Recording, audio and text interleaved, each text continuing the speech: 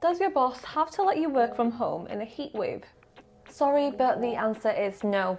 There's actually no law on what the maximum temperature in the workplace can be before staff are sent home. There is a minimum temperature though, and it's a bit lower for those doing physical work, but that's just guidance rather than law. The TUC, which represents trade unions, want the law to change so there is a max working temperature in the UK. They want the limit to be 30 degrees for indoor workplaces or 27 degrees for those who do physical work. But that's not all. If it gets too hot to handle in the office, the TUC want bosses to provide staff with cold drinks, sun cream, and allow them to start earlier or finish later to avoid those sweaty rush hour commutes.